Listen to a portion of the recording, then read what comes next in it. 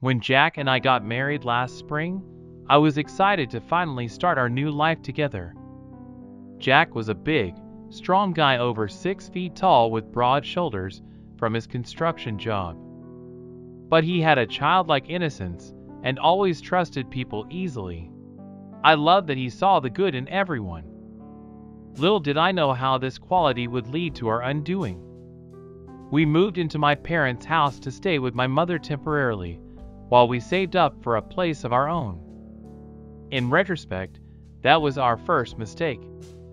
My mother, Eva, was only 50, but she had already been through countless men, luring them with her sensual charm only to toss them aside like used tissues.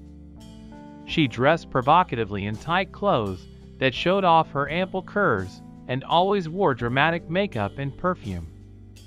From the moment we arrived, I noticed her eyeing Jack in a predatory way that made me uncomfortable. Over the next few weeks, Eva began to find excuses to be around Jack, bringing him lemonade while he worked in the yard, brushing up against him in the kitchen, and finding reasons to summon him to her bedroom to help with minor chores. Meanwhile, she grew cold and distant toward me, as if marking her territory. My instincts told me that something inappropriate was developing between them, but I tried to deny it. After all, Jack was my husband. One hot summer night, after Jack had gone to bed, I was restless and went to the kitchen to get some water.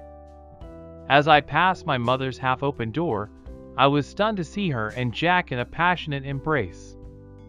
Without thinking, I burst into the room and took in the scene of utter betrayal. They jumped apart, their faces flushed with guilt. I didn't wait for excuses or apologies.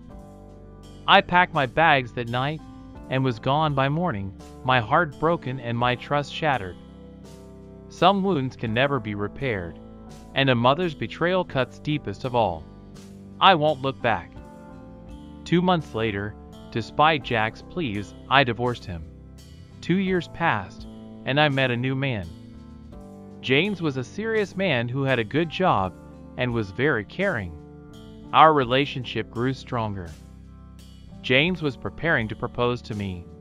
Before he asked me to marry him, he introduced me to his parents. His mother interviewed me and found out that I was Eva's daughter. When I told her that yes, I was Eva's daughter, her face twisted as if she had seen something very dirty and smelly. Soon James told me that his mother was totally against our relationship and wanted to break it off. His mother told him that she was as promiscuous as Eve. This was a huge blow to me. My mother had ruined my life here as well. I told James he was a spineless worm and deleted his phone. Now I live alone in another town. I'm not in a relationship.